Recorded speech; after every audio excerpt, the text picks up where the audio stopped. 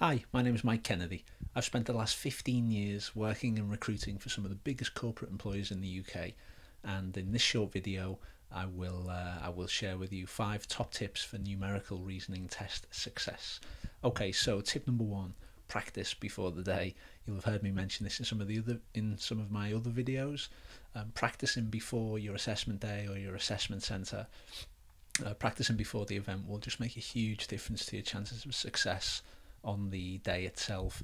Not only will you become more comfortable with the sort of format of the test and the structure of the test, but you will also you'll be less put off by the timed element, and just being comfortable with the overall format just makes a huge difference. Not only do you know what to expect, but you will also just be more relaxed and more comfortable, and that's an environment when you're much more likely to succeed. So that's tip number 1, practice before the day itself. Okay, tip number 2, make sure you fully understand the data. So the numerical reasoning tests are laid out very similar to verbal reasoning tests in that you're presented with some information and then you're asked to answer questions on that data. Only one of the answers, it's a multiple choice, and only one of the answers that you're shown is correct. So the key here is understanding that data before you go on to answer the questions, but also focusing only on the sort data. Lots of the information, probably about 80% of the information that's on there, you can disregard certainly for most of the questions. And on each question, a big part of what's being measured in a numerical reasoning test is your data selection skills. It's your ability to look at a ton of data and quickly pinpoint the parts that you need. So that is top tip number 2 is fully understand that data and focus only on the sort data. Again, practicing will help you be able to do that. So tip number 1 will help you actually put tip number 2 into practice. Okay, tip number 3, stay calm. Again, this is easier said than done, I know, but it's very important. If you can stay calm, there's a much better chance of you being successful, because you'll be less distracted by the fact that you have a timer ticking down on the exercise, and also it will allow you to continue to think logically. If you're feeling nervous, if you're feeling anxious, that will inhibit your ability to think clearly. So it's really important that you stay calm. Again, over on the site, we have guides there that will help you deal with interview nerves and anxiety, techniques that you can use before the day itself to stay calm, but also to prepare for the day, but also sort of emergency measures that you can use on the day if you feel that you're starting to get really anxious or nervous.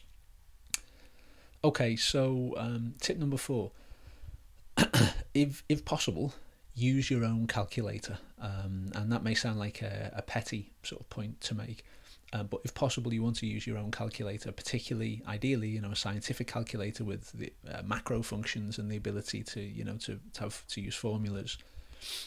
If you've got a calculator that you've maybe used at university, or maybe you use it in your job day to day, use that, because remember, numerical reasoning tests are timed. You're being measured against the other candidates, so every second really does count.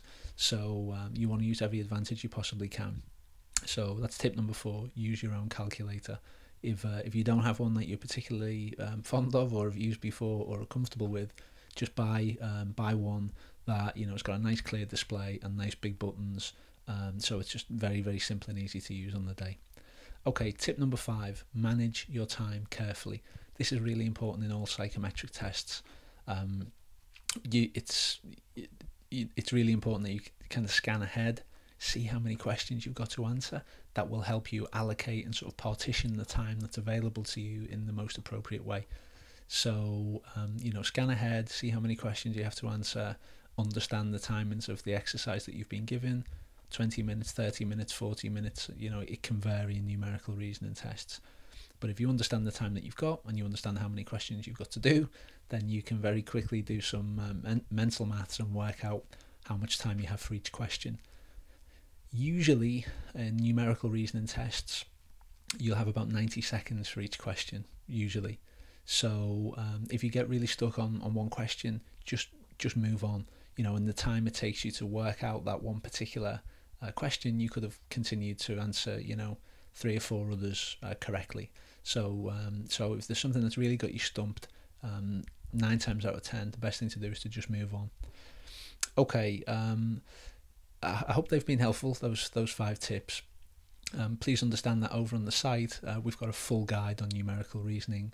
If you head to assessmentcenterhq.com/nrt for numerical reasoning test, assessmentcenterhq.com/nrt, that will take you to our full numerical reasoning test guide.